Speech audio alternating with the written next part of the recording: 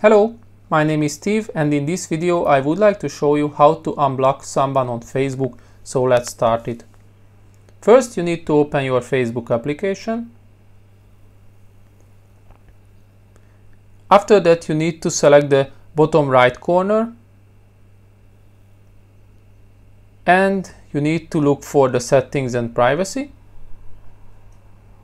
and you need to tap on the settings. After that you need to scroll down a little bit and search for the blocking. Here you will find it.